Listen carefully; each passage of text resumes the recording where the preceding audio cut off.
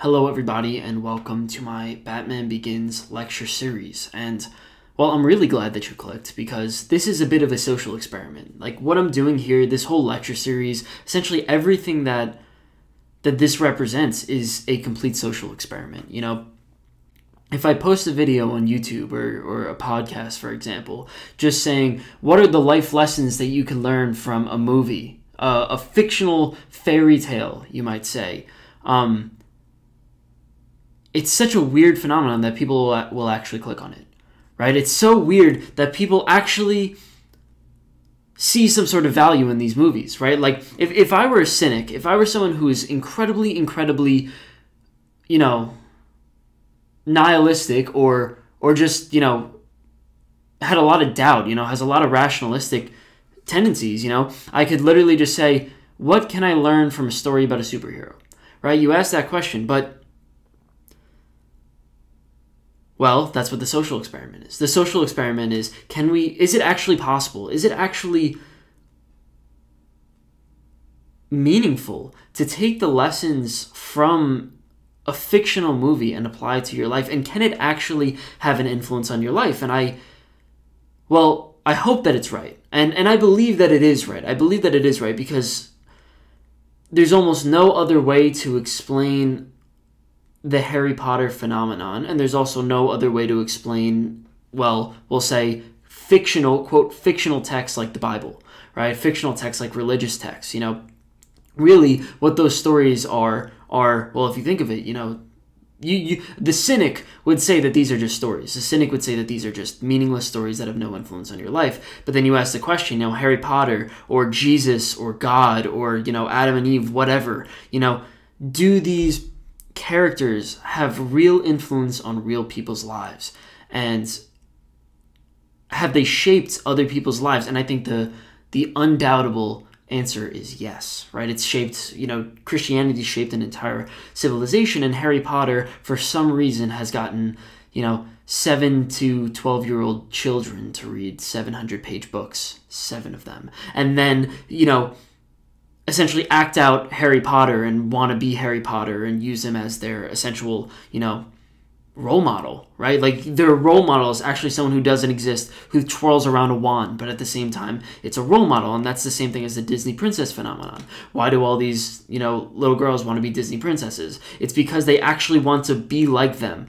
And, well, in some sense, that doesn't make sense because they're just fictional characters, but in some sense, just to us, you know, and this is part of the social experiment, it does make sense. So this social experiment is essentially a test, and I'm gonna be essentially challenging you to really, well, respond and really say, hey, listen, you know, I went through the Batman Begins lecture, I went through this lecture series, and did you actually learn something from it? Did you actually take something and apply it to your life? Because the cynic would say that you wouldn't, and the cynic would say that these stories mean nothing, but, well, my hope is that it means more than that. And, well, let's begin. So, the first thing that you need to learn about these stories is that they reveal something about you, right? You know, the thing I'm doing with these stories is I'm literally trying to take these stories and, you know, I'm spending a lot of time trying to explain this to you because I hope that this will actually resonate, right? I hope this will actually resonate in some way. You know, there's a reason why you clicked. There's a reason why hopefully you already watched Batman Begins and you like Batman Begins, right? Even if you didn't watch it, it doesn't really matter. But there's a reason why you like Batman. There's a reason why you like superhero movies. There's a reason why you like stories in general. And the answer is because they reveal something about you, right? There's something in you that makes you like this movie instead of, I don't know, Moana, right? Or some, you know, movie that really never took off because it didn't really work that well. And there's some reason why we all like Star Wars, or why, you know, our civilization has chosen to like Star Wars, even though it's just, you know, people with lightsabers. And, well, they reveal something about us, and hopefully I'm gonna be able to extract, first of all, why you like it, and then second of all, why you admire someone like Batman, and how you could integrate Batman into your character. And that brings me to my next point. Batman is you.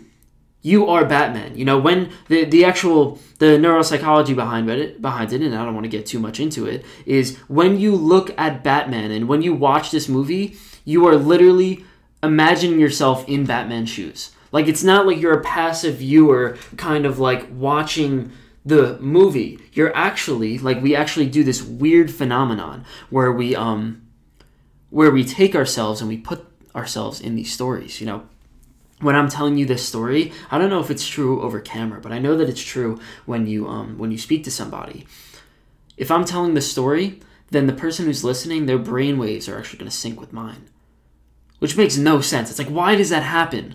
But it happens, and it's because we identify, we place ourselves in the shoes of this person, and then we see ourselves succeed. That's probably why in these hero stories, the hero always wins at the end, because, well, how depressing would it be if you walk out of there and you say, wait a second, I actually just lost, right? It's not like Batman just lost. I actually just lost, and maybe this was a little bit more real than I thought, because I actually thought that I was Batman for a second there, and maybe it didn't rise to the level of consciousness, but maybe to, well, the answer is, to some degree, you see yourself as Batman.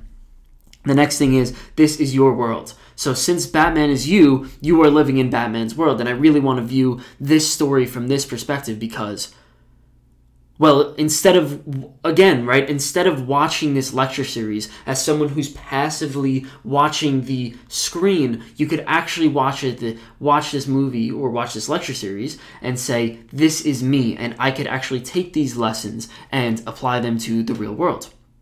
So, that's the theory, that's the social experiment, and that's the challenge. Right? The challenge is to see if it actually does help you in the real world. So let's get into it. This movie starts, well, so what I'm going to do is I'm going to take it in chronological order because that is the story of the hero. We are going to take ourselves as if you are Batman and as if you are Bruce Wayne, and it's going to start from birth and it's going to end at the end of the movie, essentially. So this movie starts chronologically with Bruce Wayne and Rachel sitting in a garden, right? And Rachel is this, essentially just his friend, right? And, well, first let me take you through. So they're fighting over this little arrow, right? It looks like an old traditional, kind of like a Native American arrow, right? We could sort of say that. And then he falls into the pit, right? And then he sees all these bats, and he gets a little PTSD from it, right? So you ask the question, what does that mean, right? If this is you, what does that mean? And the question is this you? Has this happened to you? And the answer is, maybe you didn't fall into a bat cave, but yes, this is you. And this is the story of maturity. This is the story of, well, it's the story of the fall. It's the story of the fall of Adam and Eve and the fall from innocence. Well, you can imagine, you see Bruce Wayne, you see Rachel here, and what happens is, they are completely innocent. They have no problems left in the world, and they are completely, we'll say, naive, right? And well, what happens is, the same story in Adam and Eve, right? Bruce Wayne is Adam, and Rachel is Eve, and then essentially they commit a sin, right? They have some sort of problem, and then they fall, right? And it's the same exact story, and well, let's relate that to your life. Like, let's see if this actually applies. So there was this lady that I had on my podcast. Her name was Nicole Spindler. At this point, she's like 24, 25. So really, really recent. This happened, 9-10 years ago. And she said she was 15 years old, was living an amazing life, really no problems, great family, great parents, great school, did fine in school, really no problems. At the age of 15, she wakes up one day and her dad's not there. And she's wondering really what's going on, and she gets a call, and she finds out her dad has cancer.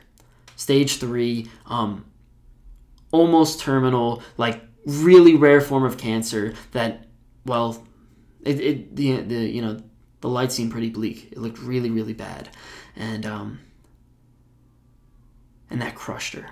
It crushed her. This was her fall. Her fall from innocence. Her fall from the perfect life of spending time with her family, her friends, all these things, all this innocence that existed. And she developed PTSD, she developed anxiety, she developed depression over the next 3 years because she wasn't ready. She was so naive. She fell so hard that I'm not going to say it killed her, but it killed her. It killed her, the child within her. It killed the naive person that existed within her because she essentially, well, she fell, right? She fell. And the way I like to think about it is you spend your life on a, well, we'll say you spend your life in front of a well, right? Imagine this is like a well-ish or like a, something like that. And on top of the well is a mat, right? And in this case, it's the same thing. It's a wood board, right? And imagine the well or the cave is the instability that happens when you fall. But on top, the mat is whatever's holding you up, right? And in the case of every single child that exists, right, the thing that holds us up for the first, we'll say, 10, 15 years of our life is naivety, right? The belief that the world isn't really as bad as we thought. And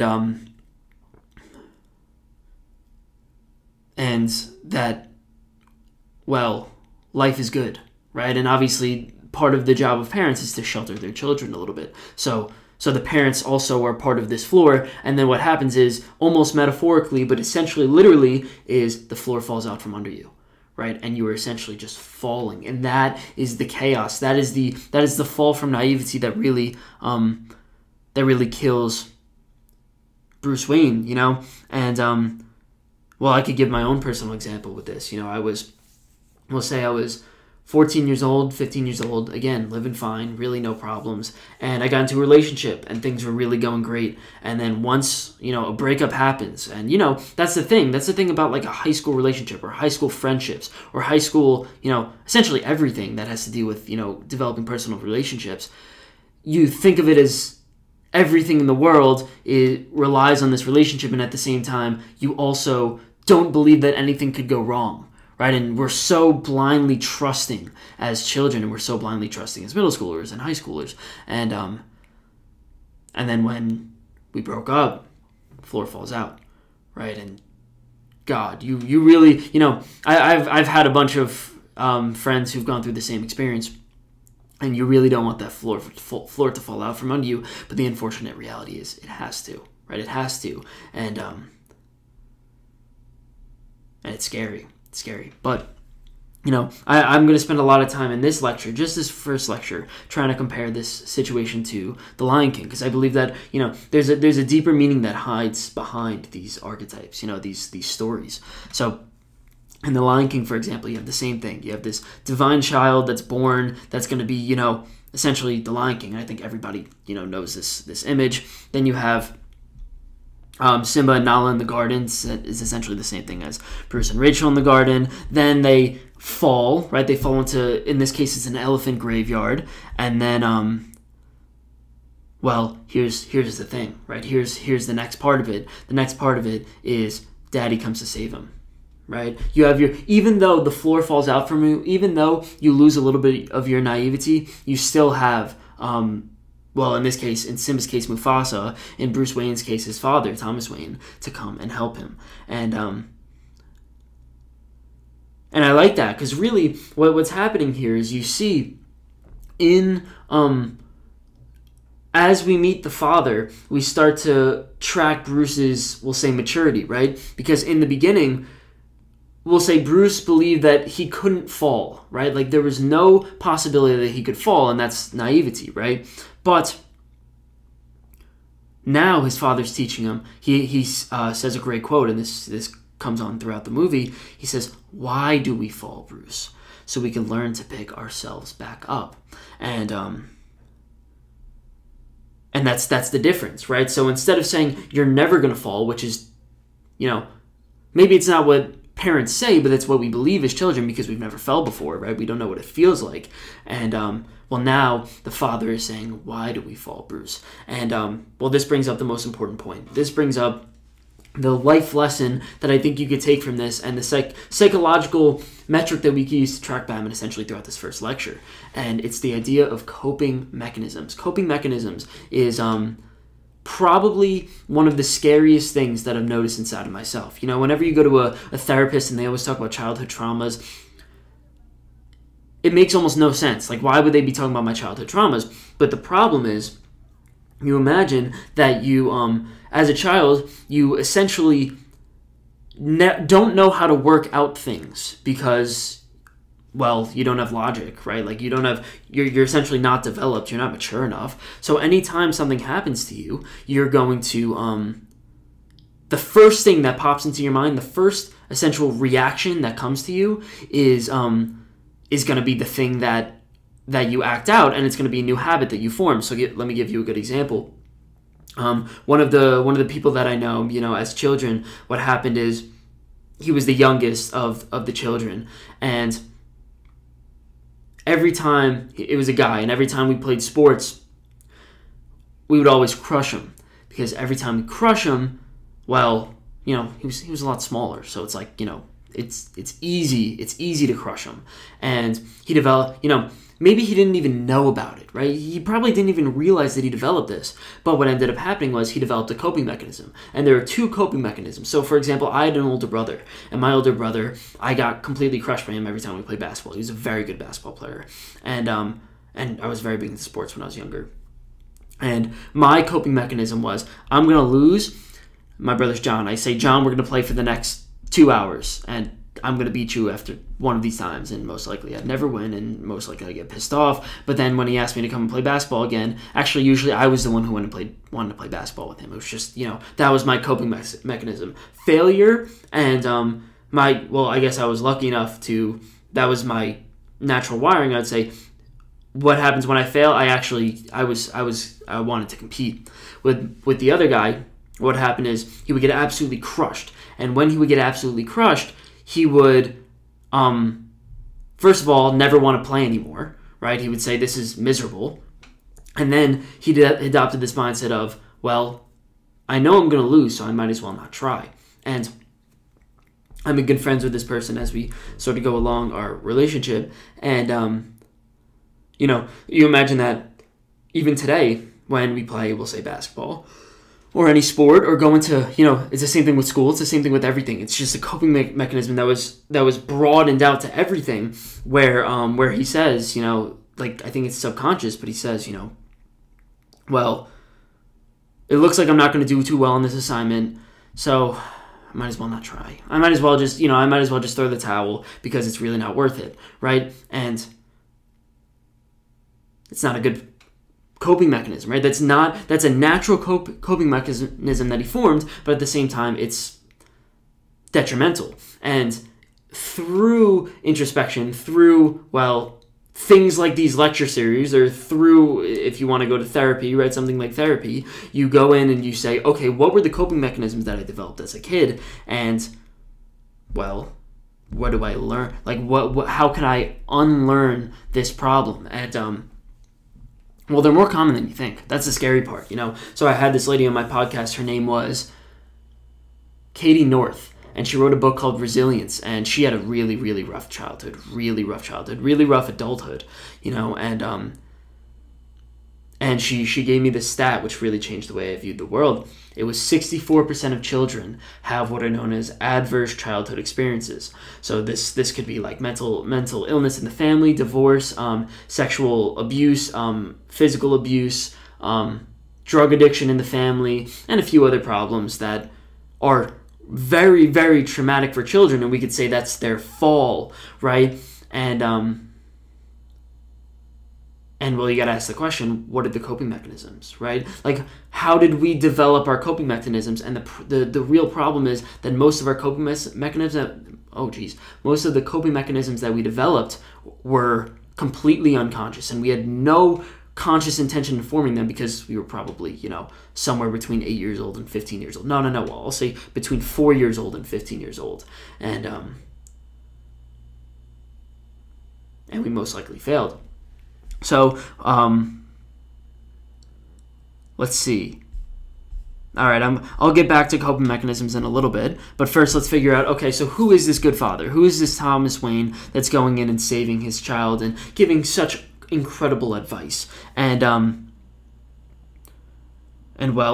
he's probably as good as good can be, right? He's if we're going to talk about it in a personality sense, he is the positive aspect of tradition, right? So you imagine, when you're a child, you're born into a system, right? Whatever that system is, your culture, your religion, your parents, your tradition, right?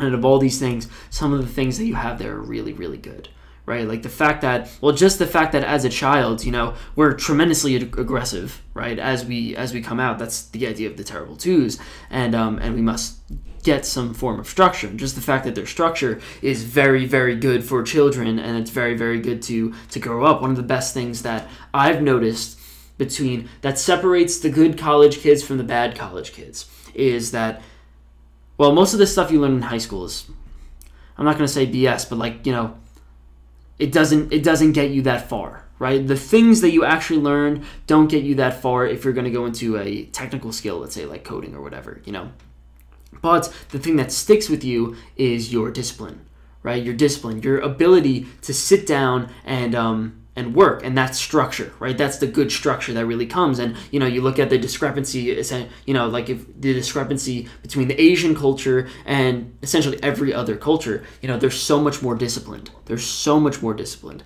and therefore they get higher grades. Therefore they're they were given this positive aspect of culture, but we also understand that there's a negative aspect of that culture too, which is, my cousin, she worked in South Korea, and she taught in South Korea, and she said the school system works you so hard that you essentially are spending your entire childhood just working. And even though South Korea is the #1 education system, so there definitely is that two ways of viewing the world, but and of viewing tradition, culture, and parental lineage, you could say. But Thomas Wayne is a representation of everything that is good from that.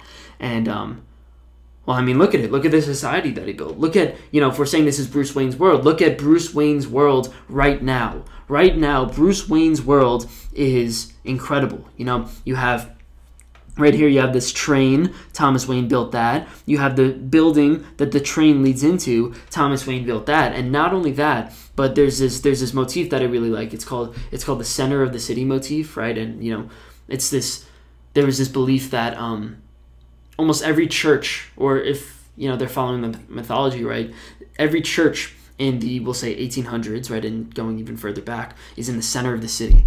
And the belief that it's in the center of the city means that everybody is equally close to God, right? And God is essentially the center of your society, right? It's the center of your civilization. Well, it's the same thing with the tallest building in your city too. The tallest building in your city is the one that you support the most. So for example, right, what is you imagine it this way. On the Washington Monument in Washington, D.C., they say that you cannot build a building that is taller than the Washington Monument. Because what do we care about the most? We care about freedom. That is their highest values, and therefore we're going to make it at the top. And not only is it the top, but on the top of the Washington Monument, there's this little piece of aluminum, right? And the reason why, literally like on the tip, right? And the reason why the tallest thing in the building, or the tallest thing in the city, which is the capital city, the reason why it's aluminum is because it was the most precious metal that existed at the time. And therefore the highest value that you have there is, you say the thing that we value most is, you could say freedom, right? You could say values in general, right? Just in the fact that, we're picking the top, we're actually putting something of value at the top of the sphere, right? Or at the top of the, pyramid, right?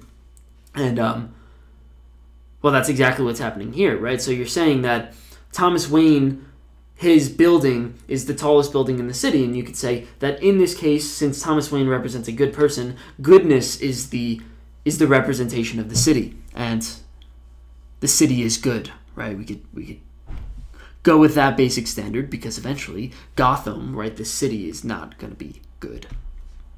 So really what this represents is the city that you inhabit, right? The world that you inhabit has good aspects to it. And, you look at someone like Bruce Wayne. He's brought up in a good way, and at the same time, all of us are to some degree. And hopefully we could sustain that, right? Hopefully, after Thomas Wayne dies, or after, spoiler alert, Thomas Wayne dies, that we could continue this goodness, right? That we could keep our city, which is essentially us, afloat. So what happens is the train takes him to this theater, and the theater, well, you can tell that Bruce Wayne has a little bit of like PTSD, something like that, and he sees bats, right? There are people in the theater dressed as bats, and he says, okay, I want to get taken out. They go out to this alley, right? And I'm sure you know how it ends. You have this guy named Joe Chill, right? And we're not even going to call him Joe Chill yet, because right now all he shows up as is a petty, nameless criminal. That's all he is. And right, there's really nothing special about him. He's just, he's your typical criminal who wants to steal a wallet. And well, there's a lot of symbolism behind that, but we'll have to wait for that. So what happens is, he shoots him, he kills him, and Bruce Wayne is essentially, he has, we'll say, the full fall, right? The full fall from innocence. He is completely on his own. And, well, I think one of the most burning questions of the superhero genre in general is, why is it that every superhero's parents must die, right? Why is it that every single superhero's parent must die? And, Batman, Superman, Spider-Man, God, pick any of the Avengers characters, right? Thor's dad dies, Iron Man's dad dies, and, Simba's dad dies, right? And the answer to this question, and I've spent a lot of time thinking about this, and I really, really like this, and, well, yeah, so the meaning behind it is, it's the acceptance of responsibility, right? In a very broad sense. So, I mean, you look at this town, right? We have this beautiful city of Gotham, and you're to ask the question right now, who is the hero of Gotham? Bruce Wayne is nothing of the sort. The hero is Thomas Wayne. He's the one who built the train. He's the one who built the city. And he's the one who gives to the poor and does all the charity and works at the hospital and does all these good things. The problem is that Bruce Wayne cannot be the hero while Thomas Wayne is alive.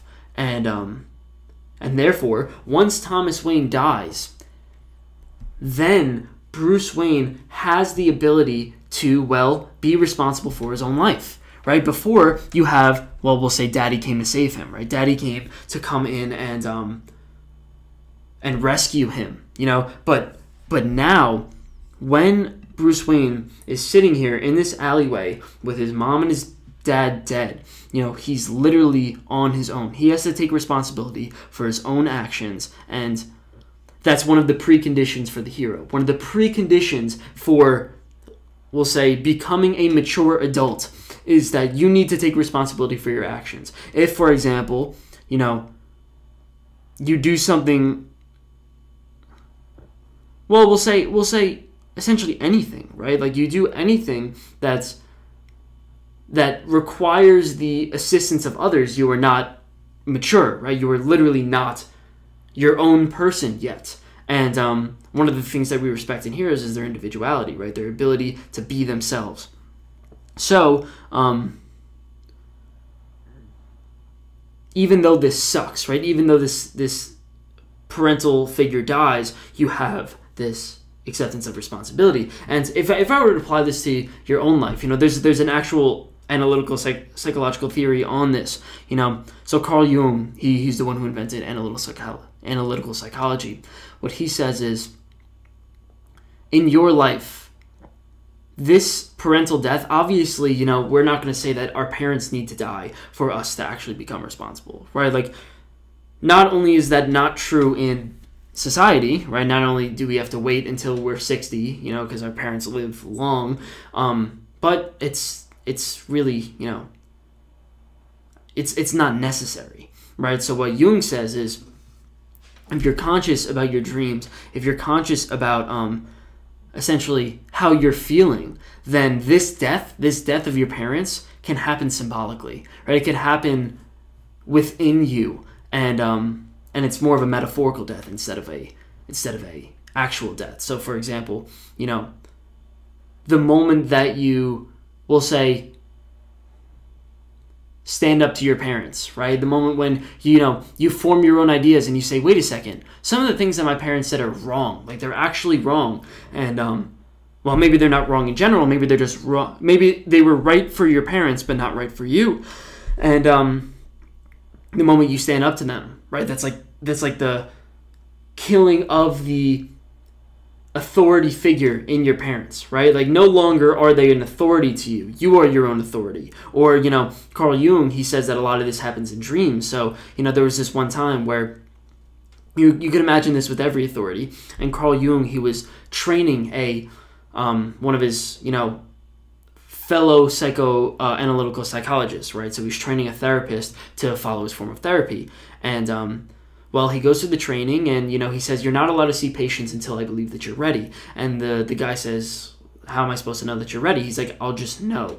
So part of the process is that Carl Jung starts analyzing his dreams. You know, they have a full conversation. You know, what were your dreams last night? What happened? And one time the therapist-to-be comes up to Carl Jung and says, I killed you last night. Actually, in the dream, I killed you and you died.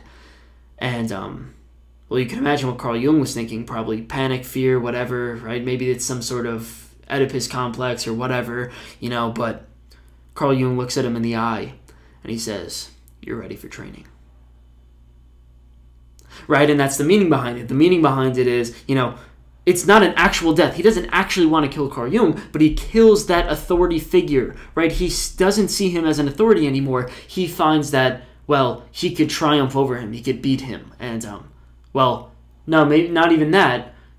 He doesn't need him, right? So the killing of him is just saying, you know what? Maybe I don't need you anymore. Maybe I could symbolically kill you off so that now I'm my own person. And this is what happens with Bruce Wayne.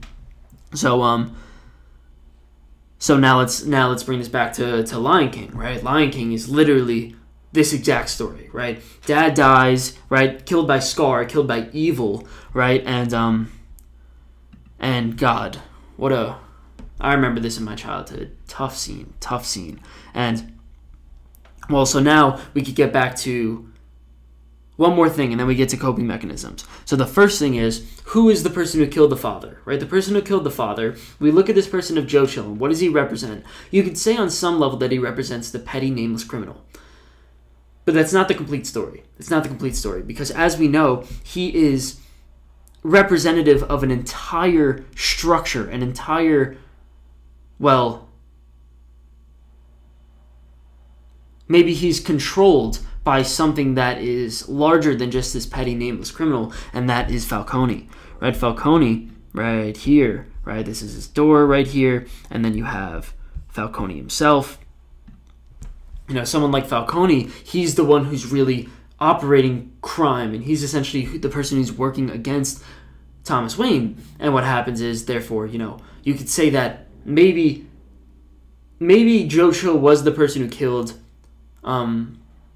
Thomas Wayne, but also it was something like Falcone, right? It was the evil that was controlling the crimes of the underground, and you could say maybe that's the failure of Thomas Wayne. The failure of Thomas Wayne was that he was unable to see he was unable to fix all crime, right? Because that was Thomas Wayne's goal, to fix crime, and, well, it's a little ironic that he was killed by the criminals that he was trying to help. And now we could get to the archetype in Lion King, where it's the same archetype, right? So the archetype in Lion King is that Mufasa tells Simba, he says, your kingdom, right? This is one of the scenes, you know, one of the most powerful scenes. He goes, your kingdom, he gets him to the top of Pride Rock, and they're really looking over, and the sun's, you know, shining on the city, or the Pride Land, you could say. And Mufasa tells Simba, your kingdom is everything that the light touches. And then, you know, essentially saying, your kingdom is everything that I've told you, right? All the wisdom that I've given to you, that is in your, we'll say, conscious awareness, right? If the light represents consciousness, right? Because that's what we say when, for example, you have a light bulb, right? A light flashing, right? That's saying you have become conscious of something. So that's the same representation of saying, you know, when the light flashes, then everything that the light touches, you are consciously aware of. But then Simba, in his infinite curiosity, goes and says, what about the part that the light doesn't touch? What about the shadows? What about the shadows of my kingdom? And, well, Mufasa says, don't look over there. And unfortunately, that is where Scar lived. Right? So Mufasa wasn't paying attention to the shadows. Mufasa wasn't strong enough to conquer the shadows, or maybe he was just too ignorant. And maybe it's the same thing with Thomas Wayne and Joe Chill. You know, both of these characters were too ignorant to pay attention to the shadows of their own kingdom, right? And that was their downfall. That's what Bruce Wayne is going to have to overcome, right? He's going to have to overcome the sins of his father. And well, if you watch the Star Wars first 6 movies, if you watch them closely, that's exactly what it is. Luke Skywalker is trying to, well, do the deed that his dad didn't do, right?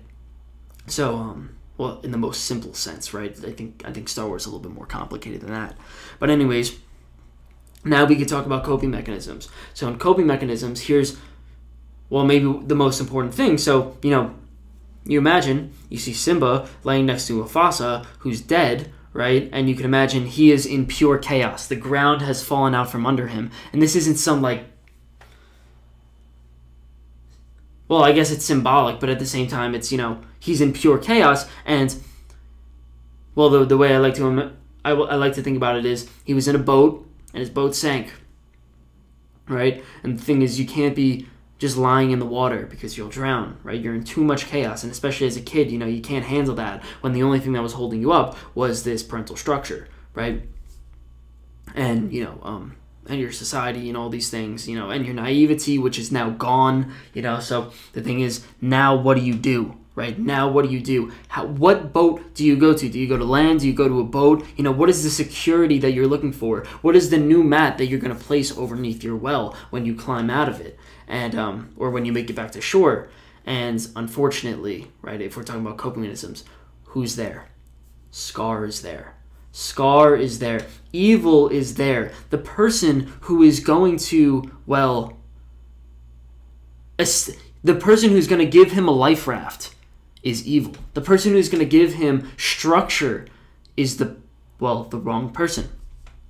So Scar tells him to run away, Simba, and then Scar takes over a kingdom. Right, Scar takes over his kingdom. He says, you know, I'm the king of Pride Rock, which we'll get to later. And now that Simba has run away, he accepts this mindset of Hakuna Matata, right? And everyone knows Hakuna Matata, but this is the full representation, if you want the meaning behind that, it is the representation of the wrong path, right? It's, you know, the song goes, it's our problem-free philosophy, right? Like, there's no responsibilities, no pain, all pleasure, right? And, well, he's got a kingdom to run, right? He's got some responsibilities. He's got to grow up and he's got to mature and he's got to be, well, a respectable member of, well, respectable to himself as well as respectable to society, because, you know, this is really his world, right? If we're doing the simple abstraction, this is also Simba's world. And, well, I think we all realize that a life of too much pleasure isn't good enough. And trust me, if you want to go through it, I have,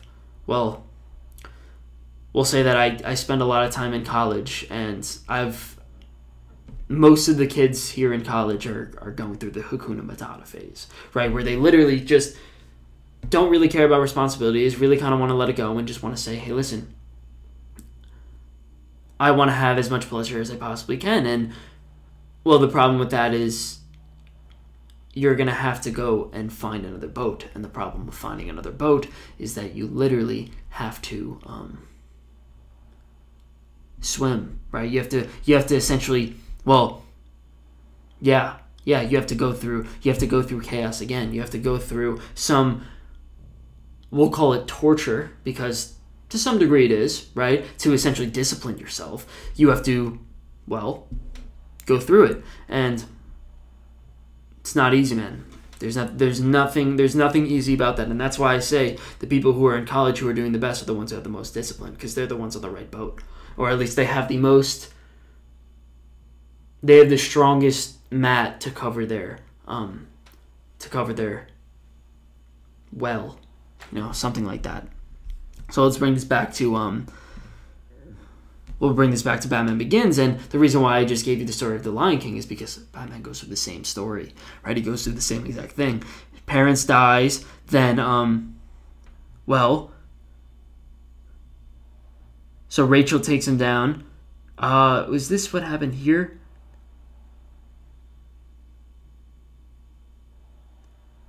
We'll say no.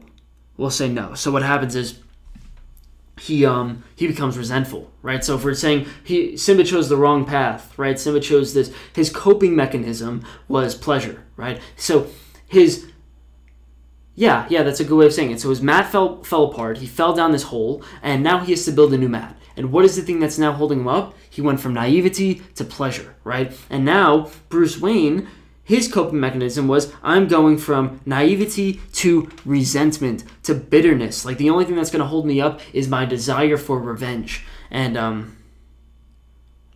well, something like that is more common than you think. Let me see if I could find an example in my personal relationships, because I bet you that I've experienced this before. Here we go. There you go.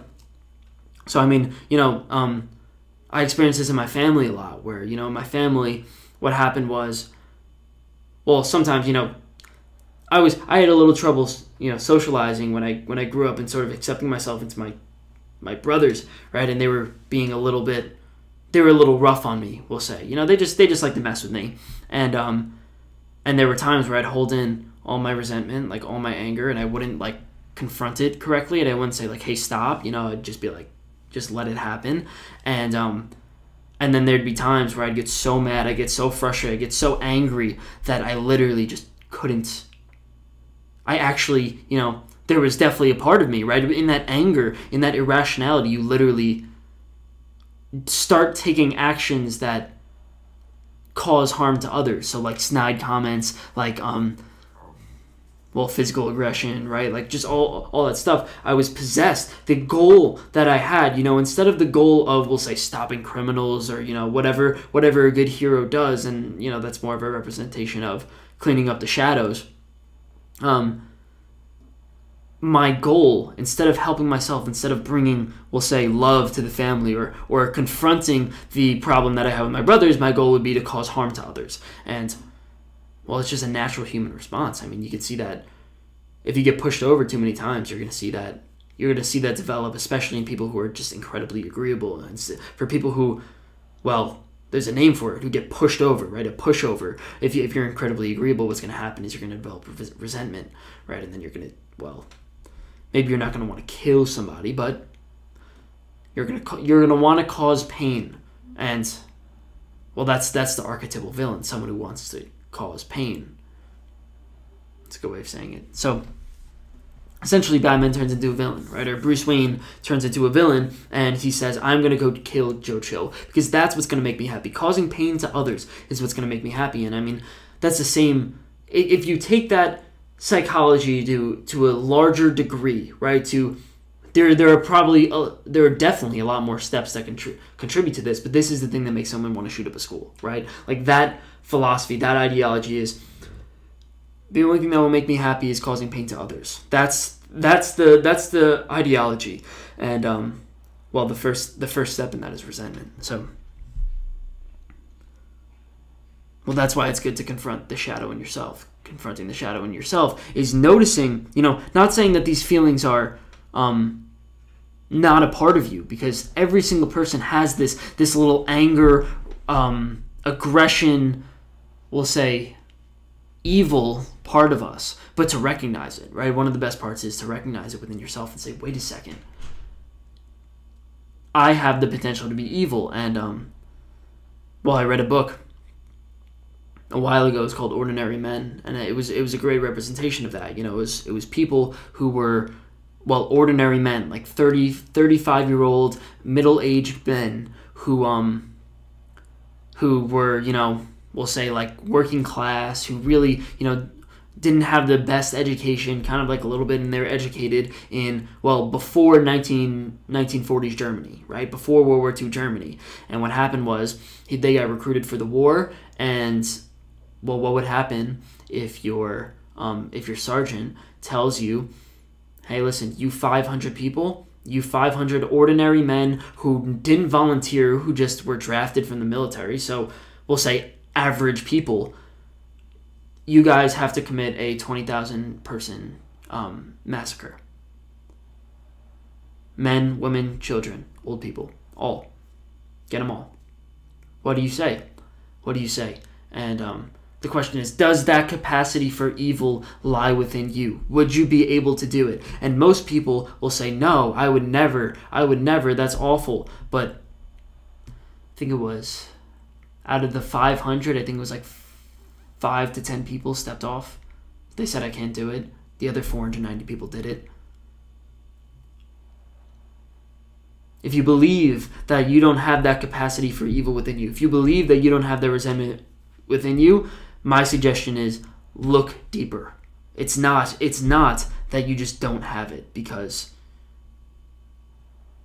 well, you could see, I think one of the funniest examples of this being well socialized, right? This being used in a positive way, this instinct for resentment is sports rivalries, right? In sports rivalries, I'm a Giants fan. I hate the Jets. I really hate the Jets. I really hate the Cowboys. And well, I bet you some people just got pissed at me. But anyways, throughout my childhood, that tribalistic, resentful, well, I resented the Patriots, I'll tell you that much. But, the tribalistic, bitter, and we'll say aggressive parts of me were well socialized in an innocuous manner such as sports and rivalries. And, like, I have friends who are Cowboys fans, and you don't really hate the person who's a Cowboys fan, but you have this fun rivalry which ends up happening, and that's a well-socialized evil that lies within you. You're essentially taking the evil and just, well,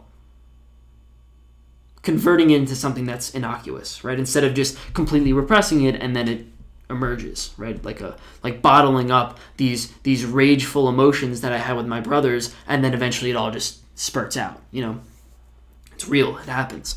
So this Joe Chill trial happens, and well, it's a spit in the face of Bruce Wayne, because what happens is, you look at someone like Joe Chill, and there's a huge difference between what he looked like before and what he looks like now, right? Let me see if I can pull up a picture, right? Like, he looks so much better than this, well, we'll call him petty criminal, right? And he actually looks rehabilitated, right? He actually looks like he's better. And, well, Batman still wants to kill him, right? Of course, or Bruce Wayne still wants to kill him because he's resentful, right? The only thing he says that's going to make him feel good is killing this person, right? Because this man has caused me so much pain, I might as well cause as much pain as I can to him too. And, well, isn't that an eye for an eye, a tooth for a tooth? Right? Isn't that the same philosophy? Like, it's not something that's so abstract. And, well, here's the right way of doing it, we'll say. So what this is a clip from The Karate Kid, or I think it's The Karate Kid 2. It happens it's like the first scene of Karate Kid 2. And if you haven't seen Karate Kid, this is Mr. Miyagi, and Mr. Miyagi's like the wise spiritual man, and the guy on the right is we'll say the evil karate leader who trains his guys to be bad. He's the head of the Cobra Kai dojo, and he trains all of his kids to essentially just do violence, right? To be like reckless and just cause as much pain as possible, essentially. And so Mr. Miyagi gets into a fight with this guy, which, Mr. Miyagi does it for a virtuous reason, because of course he's essentially the perfect character. And he wins, right? And Mr. Miyagi has this chance to cause pain to the head of the Cobra Kai dojo, this evil man, and essentially he's got the guy on his knees, and he's got like his hand over him, and he can essentially like knock him out, essentially, and he doesn't, right? He just lets him go, and he just lets him walk away. And Daniel, right, his essential like Padawan learner, says, "Why didn't you hurt him? And why didn't you do the eye for an eye, tooth for a tooth, right?" Especially after the evil deeds that he did, right? And he says, Mr. Miyagi says, "Because, Daniel-san," I'm sorry, this is because, Daniel-san, for a person with no forgiveness in his heart, living is an even worse punishment than death.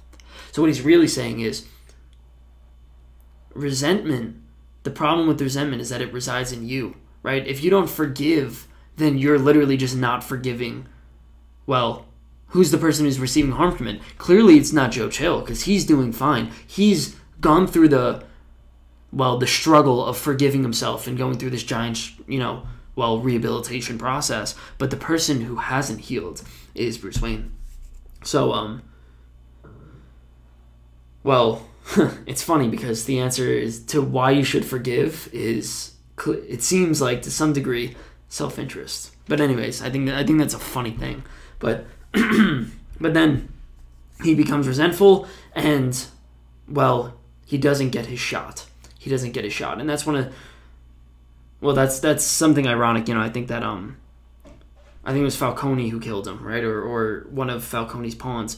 And you asked the question, like, if he got his vengeance, would he actually be satisfied? I think we all know the answer is no. So right after that, he hangs out with Rachel, and Rachel is essentially, so we find out that Rachel has picked the right path. She's doing a great job, and she's essentially, she's Nala, right, if we're going in the Lion King sense. Like, they're the same exact character. The strong, fiery, supportive, but also judgmental person who is in favor of justice, right? And, they get in, she sees who he's become, right? She starts to figure it out. And, I think there's a good part here. You ready? So she sees who he's become, a little cocky, a little resentful. And she says right here, she goes, you see this little face that she's giving. She's like, if you want to actually go and, stand up to your enemy, don't stand up to Joe Chill. Stand up to the person who's still causing crime. And that's Falcone, right? That's Falcone. And she says, go in and do it. And Batman says, or Bruce Wayne, I'm sorry. He says, I'm not one of your good people, Rachel. I'm not one of your good people. I don't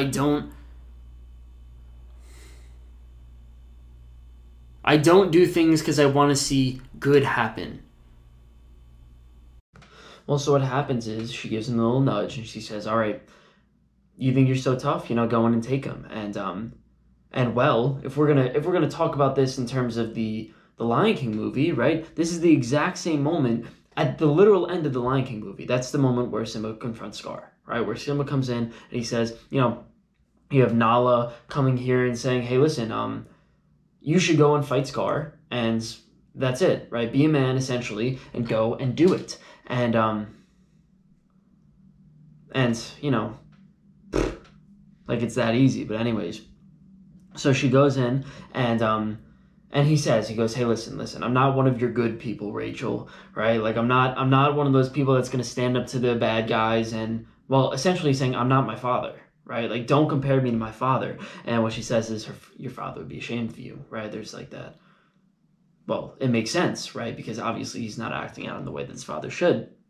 And it's the same thing in The Lion King. The Lion King, Simba says this. He goes, you're starting to sound like my father. And then she goes, at least one of us does, right? And you could say Nala and Rachel are essentially the same character. And she's shaming him, right? She's shaming him, telling him, hey, listen, you are not the person that you should be, because your father was a good man. Like, don't get that confused. Like, your father was a good man, and he had so much good to him, even though he has flaws, and even though you're rejecting that part of you, even though you're say in a rebellious adolescence phase, or at least you chose the wrong path, right? Like we can't deny that Hakuna Matata, as well as just this annoying, stupid little Bruce Wayne face, is choosing the wrong path, and that's okay, right? Like, that's really not a terrible thing, but at the same time, it's like, choose the right path, right? Choose the right path.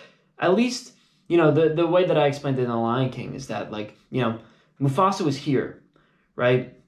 And Simba's down here right now.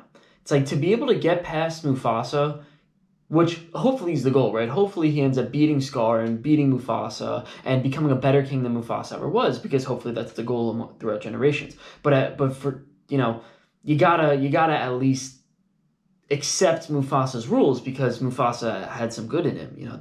There were a lot of good things that happened that came from Mufasa. So you can't reject, we'll say, if Mufasa or Thomas Wayne is a symbol for tradition, for culture, you know, of the lessons you learned as a kid, you know, some of the valuable integrations into society that you were given. You know, it's like you could still use those even though some of them were bad. So well, that's what happens in The Lion King. He essentially finds Scar, takes down Scar, and wins, right? And you know, he has this little moment where he has this like revelation, and his father comes back to him. And he says, "Remember who you are," and Simba essentially like controls or becomes Mufasa and then exceeds him, right? And that's the end of The Lion King, right? You get to the end of The Lion King, but you realize, wait a second, we're only about 15-20 minutes into Batman Begins. And this is why I like Batman Begins. So what happens is, so Bruce Wayne has the same essential like realization where he takes the gun that he was gonna use. He takes the resentment that he had, this rejection of tradition, this rejection of culture, this rejection of society in general, right? And he takes it and he throws it into the river, and he says, "I'm done with it." Symbolic, great moment, right? It's the moment of maturity, you could say, right? Like actually, you know, there's something good in rejecting authority because, you know, well, children and adolescents, and I definitely have this nature of trying to reject authority, which, hey, listen, like it's great, but there's also got to be that other part of me where I literally go and I say, hey, but wait a second. The people of the past have already kind of figured out so many things. Like I've only been on this earth for what, like 19, 20 years, you know, like people have been on this earth for the last 200,000 years. And maybe they've learned something that I don't really want to spend the rest of my lifetime trying to learn. It's like, you know, how wonderful is it that we have indoor plumbing? It's like, imagine a world where you had to figure that out for yourself. You wouldn't be able to progress past indoor plumbing because you were stifled with such a problem of indoor plumbing and, you know, an economy and building up economic systems and buildings and you know, well, killing animals, right? Like the fact that food is just kind of given to us is something that we just sort of take for granted. And that's what Bruce Wayne was doing. He was just taking it for granted. But at the same time, you got to at least give a little bit of respect for the culture that you were born in, because, well, if not, you'd have to start from zero. You know, imagine, well, a lot of the theory that I use is based on evolution. You know, evolution is literally just the basic theory that all science rests on. And imagine if evolution wasn't there, right? Imagine if we didn't have someone like Charles Darwin, then we wouldn't be able to explain some of the things that happen in this world, and we don't have a lens to look through it. So, you know, if I just listened to my rebellious part of me, that adventurous part of me that wants to essentially just go my own way, then I would just completely reject Darwin's theory and say tradition's stupid, Darwin's stupid, evolution's stupid, and I'd have to essentially figure it out for myself. But I think we realize that there's something valuable in not having to figure it out for yourself, just kind of understanding it, not going through the 30 years that Darwin had to do it, plus some crazy, like flashes of inspiration along with spending time in the jungle, and just to come to a realization that could take me about maybe like 10 minutes to learn from a crash course. You know, it's nice. So Batman has this moment, he has this realization where he says, hey, listen, I'm gonna accept tradition. I'm gonna accept my father. I'm gonna accept, well, a little bit, but he says, he says, I'm gonna accept my father, and I'm also gonna accept the heroicism that my father had. So what does he do? He essentially confronts Scar, right? It's the same thing. He goes into this alleyway and he says, hey, listen, I'm going to go up to him. I'm going to confront him head on. And this is the point where Simba wins, right? This is the point where Simba literally wins. And he goes there, he sees Falcone, and I like the character of Falcone. He's very like Godfather-esque, right? Like that's sort of a good way to describe him. He's just like the mob boss who, you know, he's not just like the reckless animalistic criminal, right? Like a Voldemort. I find Voldemort, you know, Voldemort's a good example, like I guess kind of like Planet of the Apes, but like Scar, right? These traditional criminals, or Darth Vader, right? Most of those criminals are literally just, you know, greed, power, money. That's really all I care about. But you know, Falcone's a little bit more sophisticated, which is nice. And he really fits the bill of someone who's calculated and evil, just like Scar was, right? So what he's really doing is confronting this, you know, we'll say, egotistical version of himself. And He gets punched in the face. He gets punched in the face, right? Like, this would be the end of Lion King. This would be the end of Simba confronts Scar, and Simba wins, and wow, what a great experience. But Bruce Wayne just gets punched in the face. And yeah, it's like, how are you, I think in that sense, Lion King is somewhat naive, because it just, well, essentially you go through the entire Lion King, and there's about 30 seconds of him going through what is known as like the trials and tribulations of like, which we'll get into later, which is literally just the process of growing yourself and becoming a better person and honing your skills and going deeper into yourself. For that, it's like 30 seconds in The Lion King. For this movie, it's about an hour, which is when he meets Ducard and all these things. So, it's well, this movie's a little bit. It's like a step into reality of saying, wait, listen.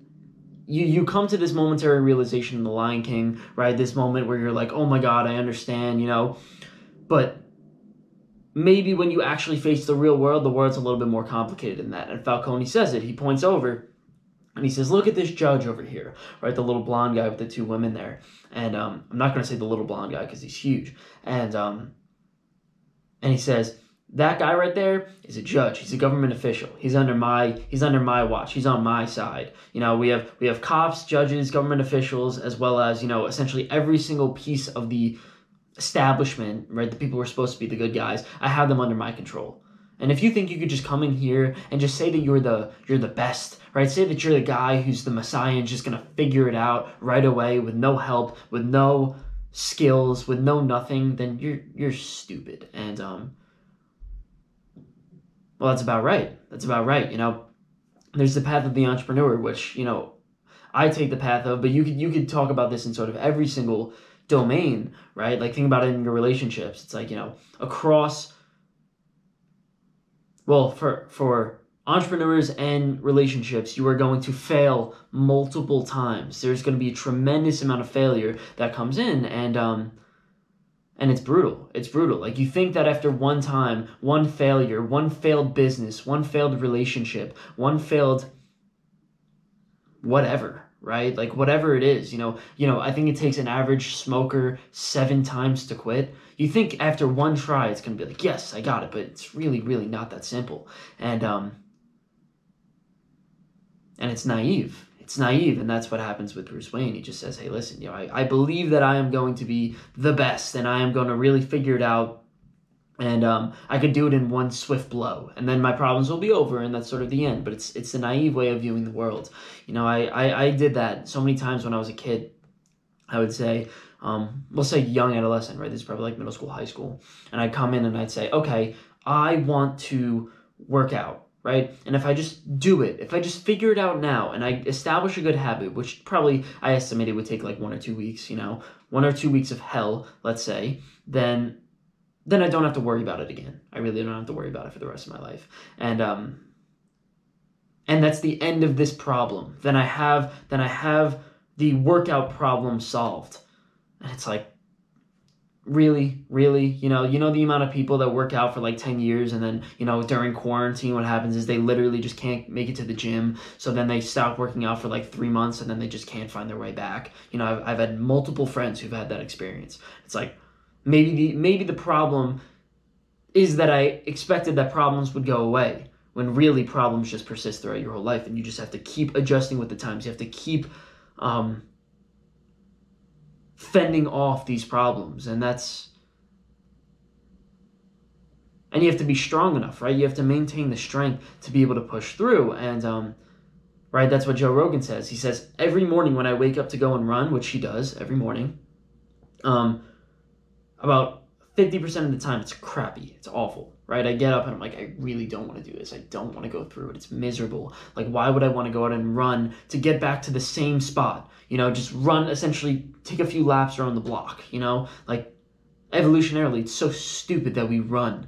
But because usually when evolutionarily you run to find food, you run to, get water, you run away from predators. You don't run to just get back to the same spot where you were, just to burn calories. It's stupid. But but he says he doesn't. Right? You have to push through and you have to keep fighting every single morning. It's not one of those things where you can just eliminate problems and that's the end. So that was Batman's problem. That was Bruce Wayne's problem. He was naive. And then well, you realize that maybe the problem not only deals with Falcone, it deals with literally every single element of the system. I mean, you look at this, you have Mr. Earl, who has taken over Wayne Enterprises. He's essentially evil, right? He just cares about profit and greed and money. You could think of him as like a Darth Vader character who literally just wants to make as much money as possible. And well, he's definitely not carrying on the Wayne legacy.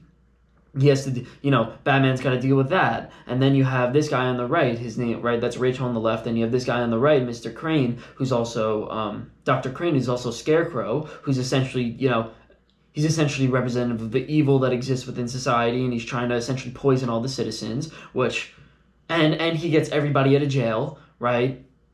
Like Rachel is essentially powerless against this guy, and then you have one more guy who, well, if you've watched this movie, then you know who it is, but he's the one who essentially orchestrates the entire thing. And, well, Batman realizes that this Falcone guy maybe might not be the biggest problem, right? He might not he might be just a little small microcosm of the problem. He isn't Scar. Literally, the entire system is Scar. It's consistent of multiple scars that are a lot more complex, and maybe the Lion King was a little naive in that way. And that's what Falcone does. Falcone goes up to him, and he says, hey, listen, man. He goes, just because your mommy and daddy got shot, you think that you deserve some sort of righteousness and that you're the best. He goes, hey, listen, you're the Prince of Gotham. You have no idea what it's like, right? When he says Prince of Gotham, he says you're royalty. You're a trust fund baby, and you have no idea what it's like to be a criminal, understand criminals, understand underground society, and also to know what evil is, because you literally have never dealt with that in your entire life. So, well, we get to the end of this, so here's the archetype, right? We get to the same exact point in Lion King and Batman, right? The same exact storyline. And by the end, one of them emerges victorious. Simba emerges victorious, and he essentially achieved all of his dreams and takes back the kingdom and blah, blah, blah. Batman comes in, goes through the same exact storyline, and says, maybe I'm naive. Maybe I have a lot more work to do. And I think that's the point that is a little bit more realistic, and at the same time, it is, well, there are two potential paths, right? Like, maybe the path is, maybe if you want to start, let's say, cleaning up your room, right? Something small. Then maybe you might need the Lion King path, right? The Lion King path, which is, pretty easy and doesn't require that much struggle. But for, we'll say, fixing the resentment that lies within you, or fixing an entire system of corruption that exists within your mind, within your society, within your world, which is essentially the process of adolescence, maturity, and trying to figure out who you are, which is a lot more complex than just cleaning your room. You got to go through path 2. And you're gonna realize among so many of these paths, along so many of these journeys, that you're incredibly naive, and that that's going to take a lot more work than you expected. And the idea of getting rid of problems is never going to be the case. You're going to have to be strong enough, maybe, to face the problem. And that's the essential archetype that you get from that. So that's good for now.